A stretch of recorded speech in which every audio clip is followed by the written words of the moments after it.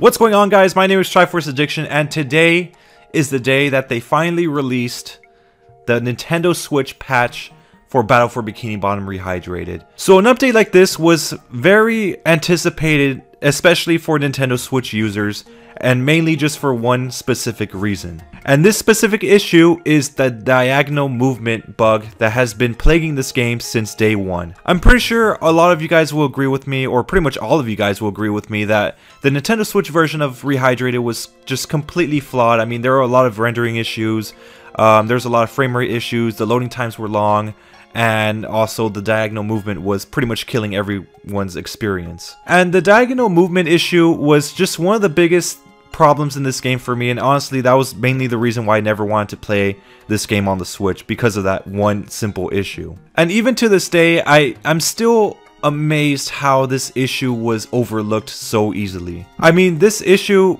shouldn't have been an issue in the first place. I mean, if they saw that there was something wrong with the Joy-Cons, they should have fixed it immediately. I know it's been like a month and a half since this thing has been around, and you know, let's just be happy that this update finally came out for the Switch. So I'll put the patch notes up in the screen right now. So more or less it's the same. The only difference, of course, is the Joy-Con issue being fixed. Everything else, it's pretty much the same as it was last week. Nothing really special. But I think it's best to you know, just describe everything in the patch notes, just for you guys that haven't seen my previous patch note video. So it says, it fixed an issue where diagonal movement on Joy-Cons made Spongebob move too slowly. This did not only affect Spongebob, it also affected Patrick and Sandy. And it wasn't just Joy-Cons. You could use a Pro Controller or any other third-party controller and you still have the same issue, but they did fix it. So thank God we can finally play the game like it's any other version. So it says implemented a fix to minimize the chance of corrupted saves, added the option to replay robo bosses after the first defeat.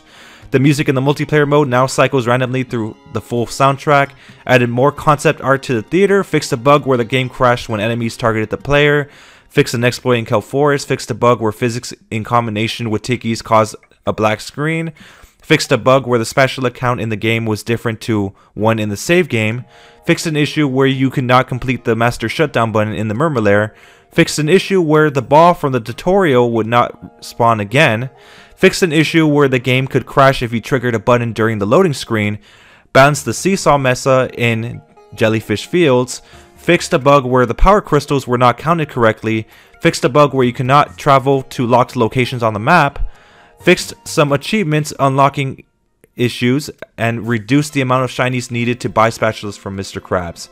So this is pretty much the full patch notes. Of course, if you guys want to check it out yourselves, you can, but I don't recommend it because, I mean, I went to go on their website and it just did not, come out. It just basically said the link was broken. So I don't know what the hell is going on with that, but luckily, thanks to Zach Pack, he's the one that actually had I guess he's the one that got there really quick and he was fast enough to get the patch notes.